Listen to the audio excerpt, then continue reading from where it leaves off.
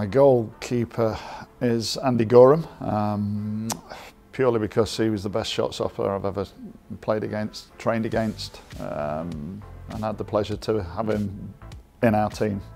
He was just so good, and I think when you play against him, you realise it. But when you train with him, you're still playing against him, if you know what I mean. And he made me a better finisher, because you have to try twice as hard.